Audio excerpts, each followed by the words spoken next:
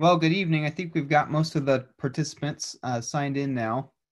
My name is Jacob Powell with Oregon State University Extension Service. I'm the General Agricultural Extension Agent in Sherman and Wasco counties, based out of the Dalles and Morrow, Oregon.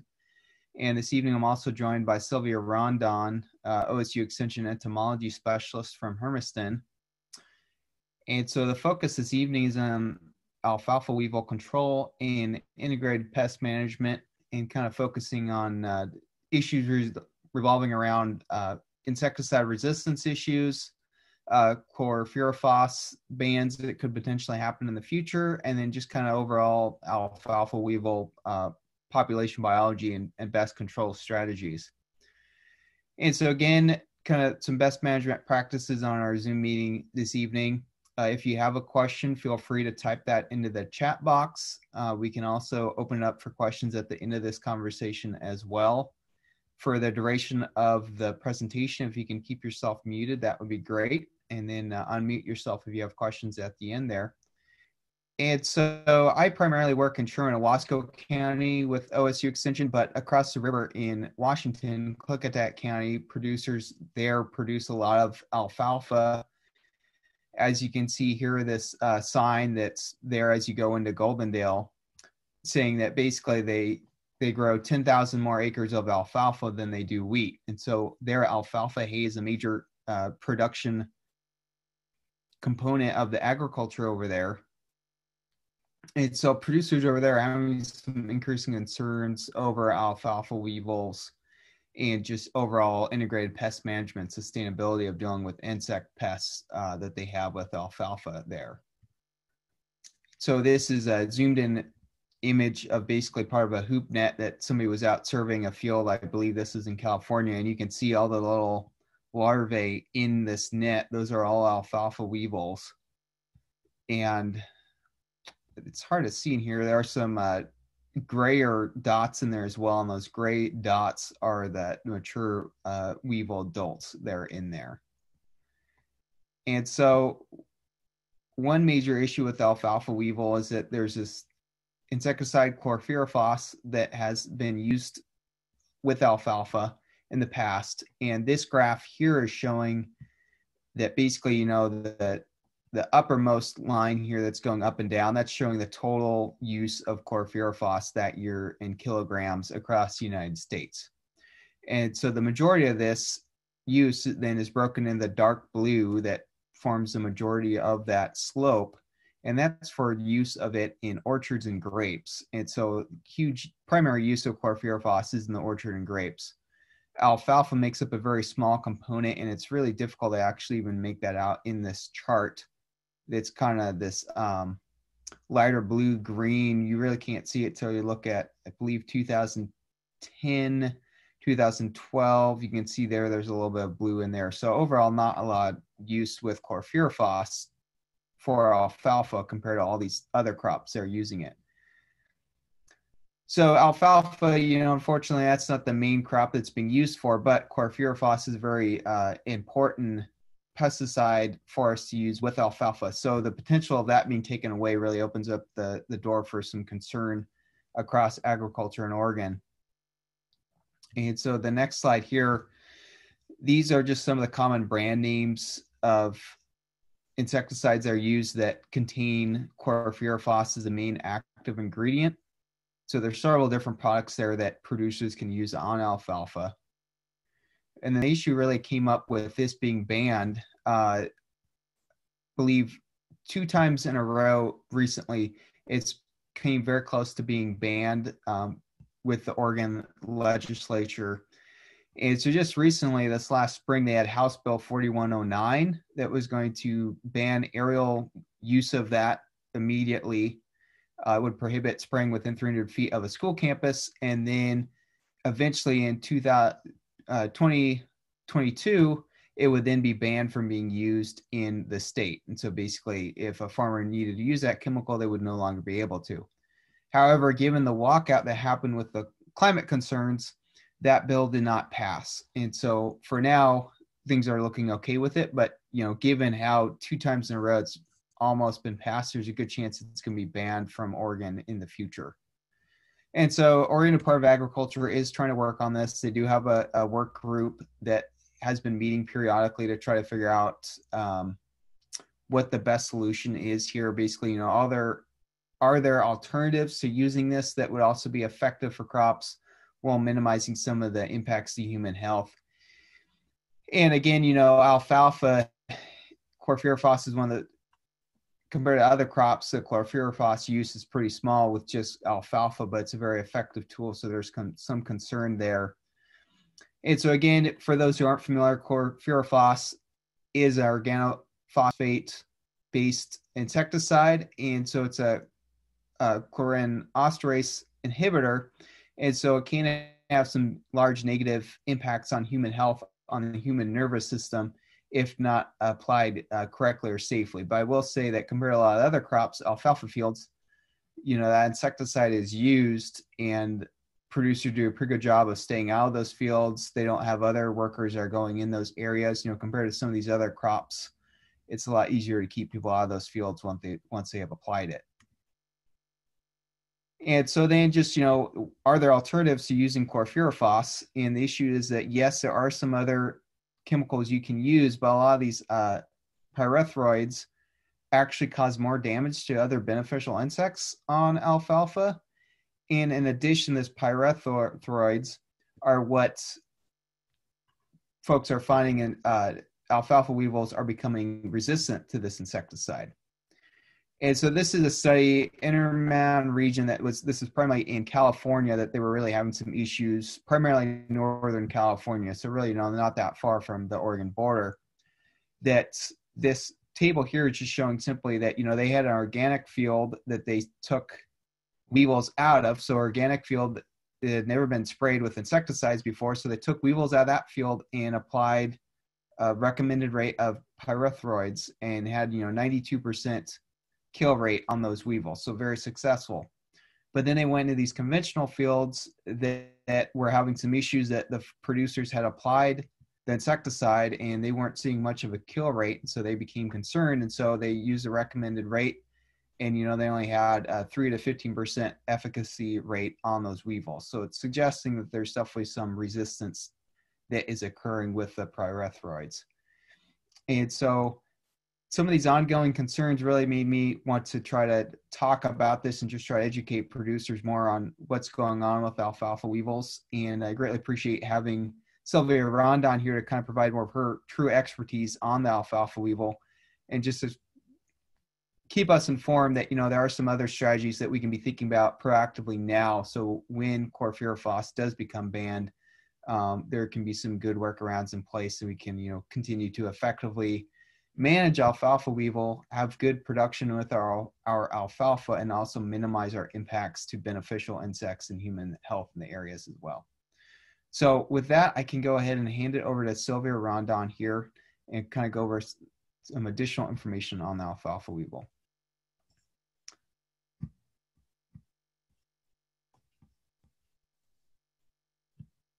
Get my screen share to stop here.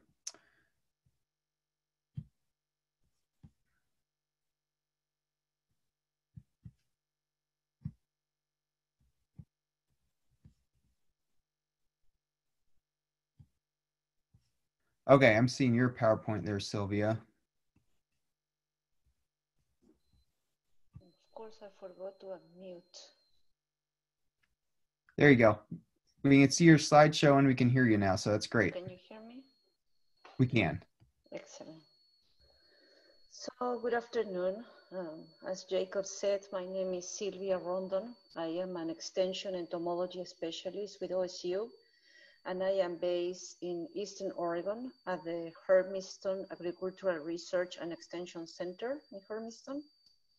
And thank you very much for the invitation to talk about alfalfa weevil. I have been doing some alfalfa work for the last probably 4 or 5 years. However, if you check my background, because of where I am located, I am better known for my work on potatoes. Here in the Columbia Basin, we have over 200 different crops that are grown, and the mission of our research station, it is to work in all irrigated crops. And until very recently, I have been the only extension entomologist in the state of Oregon.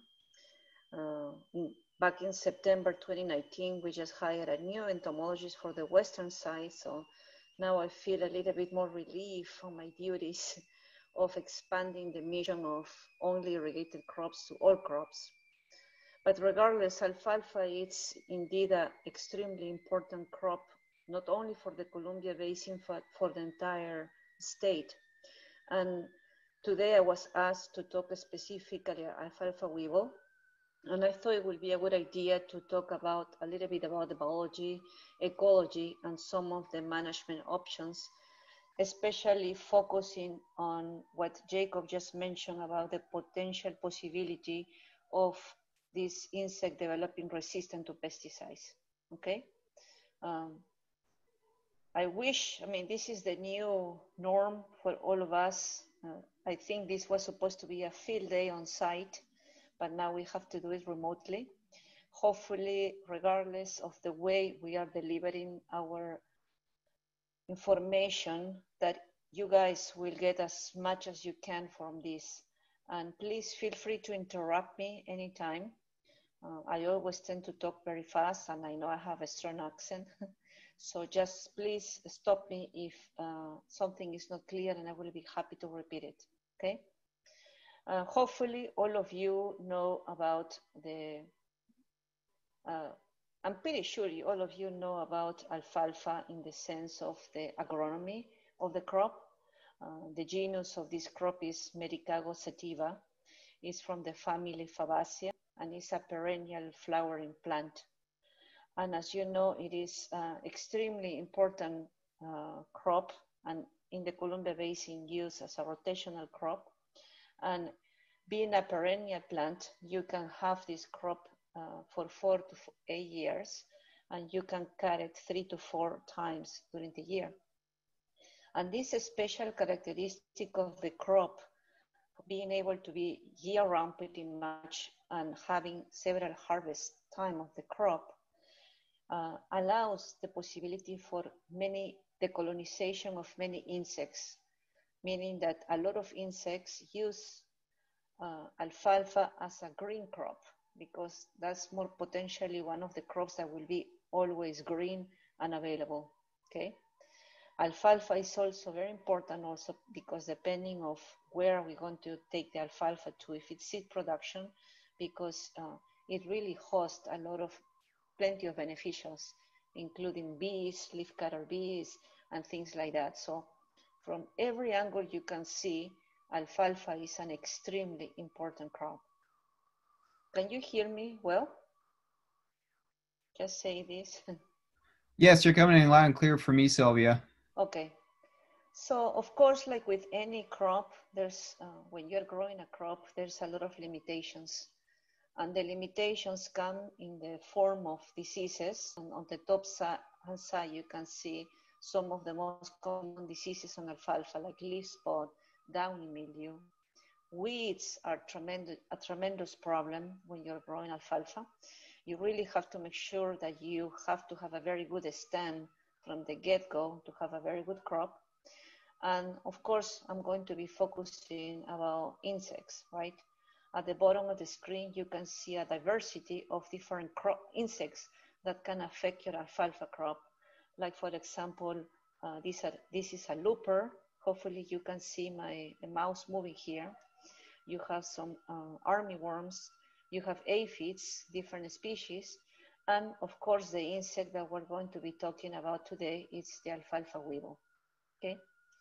I like this picture and I like this slide, although if you see something like this, it looks like this alfalfa weevil is massive, but actually, as you have seen it in the field, the weevil is pretty small, but it's very distinctive and characteristic and easy to identify. And honestly, that is the key of any management program for insects, to be able to correctly identify the problem. That's what I'm going to walk you through the life cycle of this insect. Here you can see again the picture of the alfalfa weevil. Of course, you have the males and the females. This is a beetle, it's a Coleoptera. So after they mate, These insects, the adults, overwinter in the stubble or in the alfalfa during the winter. And as soon as the temperatures are right, the adults emerge from the overwintering sites where they are sheltering during the winter months, and immediately they mate, and the females immediately start laying eggs. You can see a nice picture of a cluster of eggs. Depending on the temperature, it takes 1 or 2 weeks for those eggs to hatch into a larvae, a very tiny larvae. And this insect goes through 5 different instar larvae. We call them larvae 1, 2, 3, 4, and 5. And after that, this obviously is probably the main damaging stage. The larvae is the one that is going to be feeding on your foliage, especially. When they reach the last instar, they will drop into the ground and they will form what is called a pupa, and around the pupa, to protect it, a cocoon. This is why you see kind of like this waxy cover that is sheltered in the pupae. And from that, you will, after 1 or 2 weeks, you will have the emergence of the adult, and then the life cycle continues, okay? Usually, depending on where we are in the state, you can have somewhere between 1 or 2 generations, although the adults can live for up to a year, okay? Meaning that if you have newly hatched adults of alfalfa weevil, you can still see them surviving until the following year. It's a very interesting life cycle. As I mentioned at the beginning, I think the base of any IPM program, it is correct identification. And this is a good example because on the left-hand side, you have the alfalfa weevil that we're talking about. Very characteristic, you know, the color, these stripes here determine the species. On the top, you can see the scientific name is Hyperica postica, although there is different Hypericas in alfalfa, okay? But this postica is the one that has these long stripes. And on the right-hand side, you see something that is similar in size, but it's a completely different group. It's from the same family. They have the snouts, but it's a pea alfalfa weevil, okay? Which the biology is very different. So this is when the tricky part starts, because the correct identification is extremely important before you're developing your pest management programs. Let me give you just a tiny bit of information about the different instars, and I just show you the cluster of eggs before. These cluster of eggs are laid directly in the alfalfa, usually in the stems. And actually right now I have a student that is playing with alfalfa weevils and collecting them and opening each leaves and counting how many eggs do we find per branch. It's pretty cool. Each female during the lifespan of their life, they can lay approx between 500 to 2,000 eggs.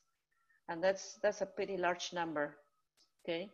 However, not all the eggs are laid at the same time, meaning that if they form a peak when they lay much more concentration, they have some sort of physiological regulation where the females can somehow sense when is the best time to increase the production of eggs. Like for example, I know that in my area right now, the peak of laying egg was 2 weeks ago. So when I went to check my alfalfa plots, I would just sweep and I would collect hundreds of very tiny larvae that just hatch from those eggs, okay? So that's a very important characteristic of this insect. I already talked about the larvae. There's different sizes. We have larvae 1, 2, 3, 4, and 5. And it's very easy to identify them. The picture that you see there on the right-hand side is very characteristic. They really have a typical lime green with some white, 2 white stripes on the side. And if you look really careful, the tip where the head is supposed to be is very dark. Okay, this is a characteristic that, for example, the alfalfa pea weevil won't have. That's why it's so easy to identify the larvae of the alfalfa weevil. As I mentioned, the larvae is the main damaging stage, although the adults also can feed on the foliage. But if you compare an larvae, an adult, how much do they eat? the immature stages are the ones that feed much, much more compared to the adults, okay? They go directly into the foliage and they like the freshly emerged buds. So that's where you should start looking for them. Remember that after the last instar, the larvae is going to drop into the ground, it's going to form a pupae, and it's going to form what I already mentioned, which is known as a cocoon, okay? The cocoon is kind of like a protecting stage. And you may wonder, why do I care about the different instars? Because if you think about it, if you see let's say the skin of the larvae compared of the protection of the cocoon of the very thick layer of the exoskeleton of the adult, the chances that you will have to control them are going to be much higher when you're targeting the larvae stage, especially the younger ones, compared to if you're spraying or using any sort of insecticide application when mostly what you see are cocoons or adults, okay? Bottom line, just to make things more clear, larvae are much easier to control compared to the adults. That's why it's so important to know what kind of life stage do you have in your field at any given day. And the adults, I already explained how to identify them. They are very distinctive. They can also feed on the foliage. And as I mentioned, they overwinter in the winter months in the soil at the base of the plant. Okay, any questions so far? I know it's a little bit hard to have interaction here, but if you just send me a chat, probably Jacob can tell me if there's any question there. This is a picture that shows clearly damage by this alfalfa weevil. In some cases, you don't really notice the larvae or the adults, but you can see very clear the damage. And you won't see the larvae or the adult until the damage is way too severe. That's why I always encourage growers to do some monitoring, so they know when are you going to find these different stages and when are you going to have peaks of larvae or adults in your field to better predict when is the best time to control them. Okay, just a couple of pictures to show you how do they feed on the plants. And remember what I said before, they tend to go towards the top of the plant, the newly emerged buds. So if you want to look for them, that's the place you should be targeting when you do your scouting. This picture, I like it. I don't remember, one of my colleagues from Wisconsin shared it with me, but you can see this is an alfalfa field, 3-year-old, and on the back, you can see all these brown spots, and I can tell you for a fact that those were spots completely defoliated by this insect. If you don't control them early on, you can really have tremendous yield losses, okay? A little bit more about this insect. I have a soft spot for the studies of populations, origin of species, and there's no difference with this insect. The genus Ipera postica, the alfalfa weevil, is distributed pretty much throughout the United States. You can find them as far as Alaska. You can find them pretty much in all Europe, Western and Eastern Europe, and also they have been found on the southern part of Russia and the new ex-Soviet Union country. So the expansion of this insect distribution is pretty large. Where can you find them? Mainly on plants from the alfalfa family, as are the ones you can see here. Do you notice alfalfa, Medicago sativa, Burmeric is also from the same group of alfalfa, these different or common weeds that we have in the area. So it's not really, you won't only find them in alfalfa, but you will find them also in related crops closely related to alfalfa as well, okay? And the feeding damage is going to be very typical in all of them. Jacob already showed you a picture kind of like that. This picture was taken by I took the picture a couple of years ago. And I have to tell you that here in the Columbia Basin, we don't have alfalfa weevil in these high numbers every single year. I have been in this area for the last 16 years, and I have seen at least 3 rounds, cyclic, kind of 4 to 5 years, when we see explosions of outbreaks of this insect. I know this is not the case in other locations in Oregon, okay? So that is why maybe here in Eastern Oregon, we are spared of forcing this insect to develop resistance to pesticides compared to other locations where you do have alfalfa weevil as a huge problem year after year, okay? That's something very important to keep in mind. Again, this picture was taken 2 years ago, and on that, I'm going to contradict myself because this was taken 2 years ago, and this year, we are not seeing as many as you see on this picture, but we are seeing a very large number. And that was only 2 years, not 4 or 5, as I mentioned at the beginning. So my feeling is that all this climate variation, let's not talk about really climate change, but all these changes in weather patterns are really affecting the biology of this insect, at least in my area. So instead of seeing them in big numbers, 4 to 5 years, now it seems that that time frame is getting shorter and shorter, okay? So I am what you call an IPM expert, integrated pest management, and I do develop pest management programs for different crops. And the idea behind this IPM philosophy, because for me this is really a philosophy, it is to develop solid strategies that can allow us to prevent and suppress pests, okay? And I know we want to have this idea of elimination, but in the case of insects, that really doesn't happen because I don't think it would be environmentally reasonable to completely eliminate a pest, okay, unless it's a new introduction, okay? But what we do is we develop programs where we want to prevent and suppress to have a minimum impact, okay? And one of the basics of any IPM program, it is to do sampling or monitoring, okay? That is really the base along with correct identification of your problem. And you ask to any IPM expert in the world, and that's what they will tell you, that sampling is really the base of successful IPM programs. Why? Because if you take the time to go to the field, or if you send a fieldman to go to the field, they are going to be able to determine if there is a problem or not, if the insect is present or not. And remember that there's different techniques, including biological control. There's good insects that control bad insects.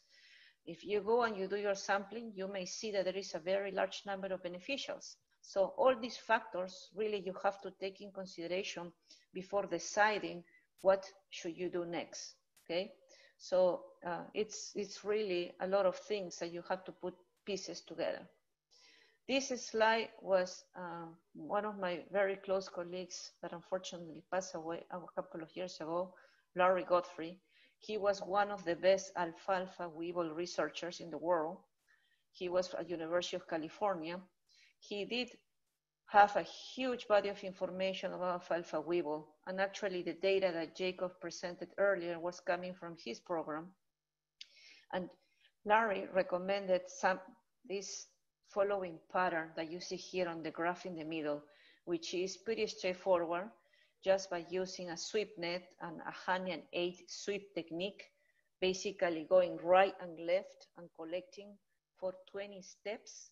And if you find more than 20 larvae in your 20 steps, that is the threshold that they consider for doing something, meaning doing something like choosing to spray a pesticide if that's what you choose to do, okay?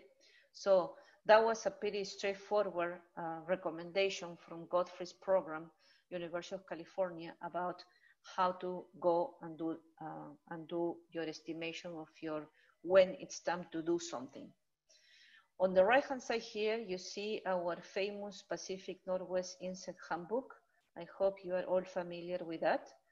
Here at the bottom, you see the link, or you just go online and Google PNW Insect Management Handbook.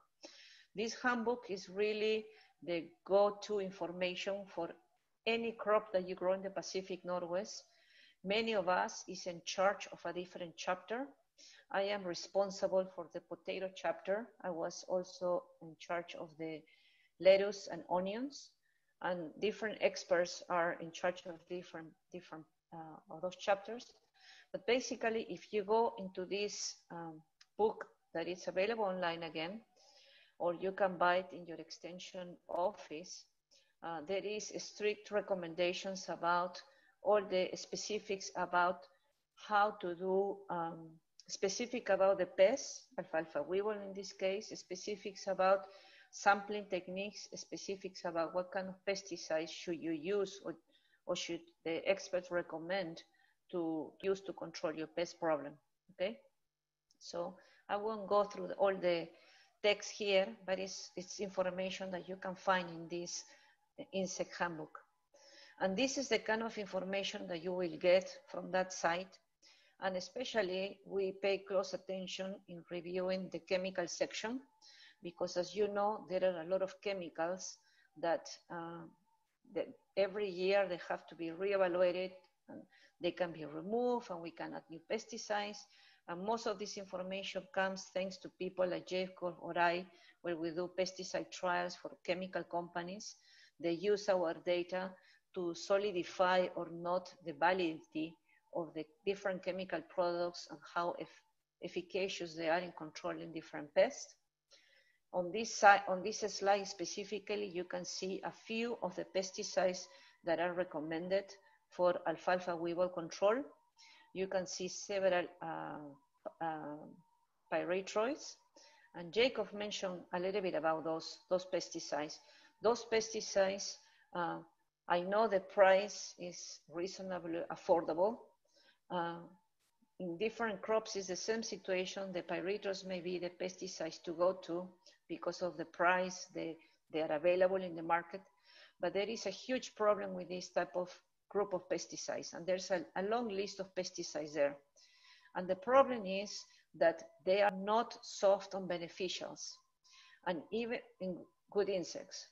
And believe it or not, even if you don't think or you don't really understand the value of those natural enemies controlling naturally pests in the field, they do. There is a lot of scientific information that can back up that statement, okay? So these pyrethroids are super harsh on natural enemies. And especially if you spray these pyrethroids early in the season, what you're doing is basically you are wiping out your population of natural enemies, therefore allowing the pest to take off. And it can be alfalfa weevil, it can be loopers, it can be aphids, or any other pest, okay? That's what, I don't know if there's any specific research regarding when should you stop spraying pyrethroids in alfalfa. But for example, if I share with you my experience on potatoes, we never spray pyrethroids before June 15. We plant potatoes in April in average, okay? Because we don't want to eliminate our natural enemies and really benefit of the good action in the field, okay? So again, there is no really research that I'm aware of that will tell you the information on when you should not spray pyrethroids in alfalfa, but there is information in other crops. This is just a potential topic of research for alfalfa crop in the future. And the list of pesticides that you can use in alfalfa is pretty long, and those include several of the ones from the Chlorpyrifos group that Jacob already mentioned. And if you think that your Warrior or your Lanate are going to be still available in your toolbox in the future, I'm afraid that doesn't look like it's going to happen in the future. As Jacob said before, ODA, OSU has formed a working group regarding the Chlorpyrifos, and this is already an ongoing working group for the last couple of years. My program just got some funding to focus on looking of alternatives or Chlorpyrifos in crops like potatoes and onions. I may be able to squeeze some alfalfa research there. But the point is that I want you to be aware that we have to be prepared to start looking for replacements for this particular group, okay? And this is something that has been coming for years, discussions, but it seems now that it's going to happen in the next couple of years. So again, there's no way back, but this now we have to look forward and to start looking what can potentially be those alternatives that can be good or as good as Chlorpyrifos in your specific crop. Okay, something to keep in mind. This site here, it's the site, and on the top you can see here the www site of all the chapters specifically for alfalfa. There is a chapter for alfalfa hay, alfalfa seed, and all the information can be found here. You just have to Google and the information will pop there. And of course, there's always myself working on insects and other researchers within the OSU system that we can help you finding the information if you cannot. Any questions about alfalfa weevil?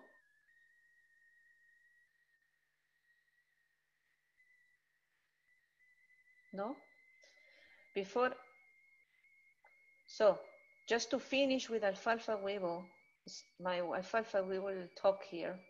I just didn't want to overwhelm you with too much information, but I have been working for at least the last 4 to 5 years with groups in California, Idaho, Arizona, and Montana. Montana is the leader on alfalfa research at this moment. And as I mentioned early on, we, at least in Eastern Oregon, and I'm not sure what's the situation in the central part, we don't have alfalfa weevil resistant to pesticides here in my neck of the wood, okay? It doesn't mean that it's not happening. What it means is that we have not really done too much research on that arena. I have tried several times to get some funding to be able to go deep into more research in alfalfa, but not very successful so far. I won't give up. I will keep applying for other pots of money to be able to continue to do the work that we want to do. However, I do have very good collaborations with my other colleagues in the other states, and I am submitting a lot of samples of alfalfa weevils to those states that do have commissions that are funding the research. Okay, we don't have a commission for us here, but they do have their commissions there. So I'm kind of squeezing our Oregon data with their data so they can help us out evaluating what's the status of resistance of our alfalfa weevil population, at least in Eastern Oregon. If you are interested in the same type of collaboration, I will ask you to connect with Jacob, and maybe Jacob and I can talk about that, and I can get some samples from him, and I can ship them to Montana or Arizona for testing. I think that's a nice possibility of killing many birds with one stone. Okay, so just connect with him if you want to work with us, collecting some samples for us, and then I can take it from there into connecting with my colleagues. Okay, that was my pitch for help right there. So with that, I just want to show you a couple of slides with other important group of insects that can affect alfalfa. I know alfalfa aphids and can be a potential huge problem. And aphids, I think they're a fantastic group to work, but they are very difficult because the diversity of aphids that you can find, especially in alfalfa, the diversity is huge.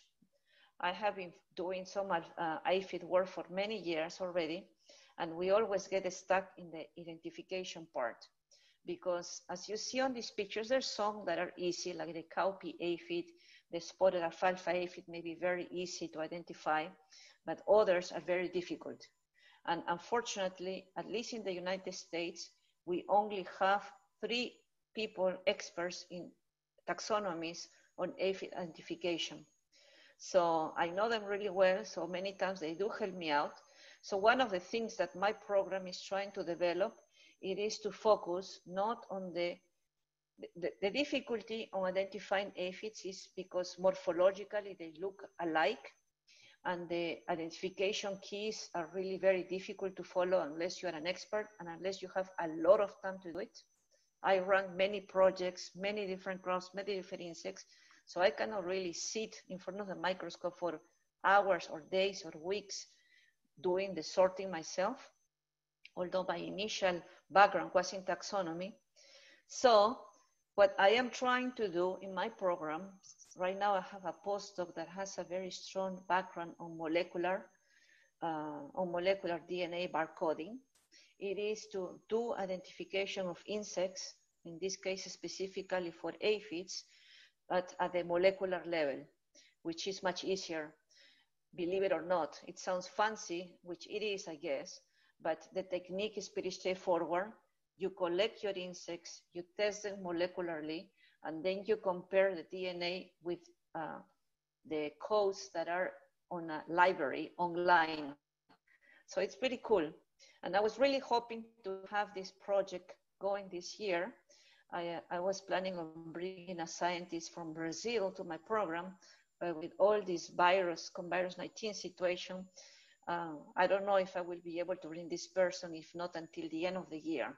So I'm not giving up, I'm just postponing it for later. But that's something that I'm planning to do. So again, alfalfa aphids, very diverse in alfalfa. And the problem with aphids is because of the way they feed on the plant. I don't know if you can see, well, no, this picture is really, well, this one here on the right-hand side of the blue aphid, if you look closely, you can see them kind of bending on a 45-degree. And so what they are doing is they are injecting their mouth part inside the plant. And this mouth part works kind of like a vacuum. So when it goes inside, it pretty much sucks the sap of the plant. These are phloem feeders. And that is huge in the success of these aphids in general on being excellent vectors of diseases, pathogens, okay? Especially viruses. So not all the aphids are able to vector viruses. They can, but there are some that are more efficient than others. So that's what is, again, important to identify them correctly, okay? So hopefully this is something that I will be able to develop in the future. One, the barcoding identification, and two, we do a lot of studies related to insect-plant interaction, and that's exactly what I would like to do with aphids in alfalfa. I use alfalfa as a source crop for insects that move into potatoes in the Columbia Basin. And that goes along with this last insect that I'm going to talk about to you, which is Lygos bugs. And I'm pretty sure you have seen them in your alfalfa. And until recently, we thought that Lygos was probably, they do prefer alfalfa compared to other different crops. However, one of my postdocs is doing some very interesting study where he's putting a diversity of crops, potatoes, alfalfa, carrots, peas, and wheat in cages, releasing Lygos in the center, and then we evaluate with a preference of this insect for different crops. And listen to this. Lygos, which you can, this is an adult, of course, you recognize them for this kind of triangle here on the dorsal here, okay? It's pretty easy to ID.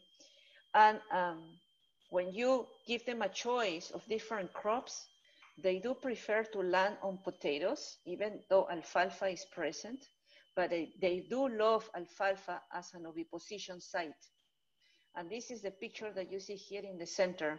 A stem, and little things that you see here are Lygos bug eggs. They insert the egg on the epidermis of the plant, okay? So I could talk about Lygos for hours, but I think my time is up. But this is another important insect that you will see in your alfalfa, and in some cases they can cause a lot of damage because of the huge numbers of this insect. This insect has the same type of mouthpart that aphids, but the huge difference is this.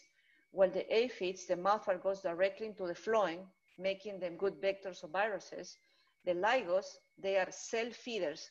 It's kind of like they just poke the surface of the epidermis, and after they poke the cell, they kill the cell and they kind of spit. So the feeding is completely different. meaning that these insects are not really vectors of diseases, but they can cause a lot of damage of the tissue, alfalfa and all those different crops. Oops. So with that, I finish my short presentation. I hope things will get better in the future where we can meet in person in the field and I can show you all this cool stuff. This is a picture on the left-hand side of my lab. I do have a pretty large collection of insects, many coming from alfalfa. I like things to be interactive. So hopefully we will be able to do that in the near future. Thank you so much.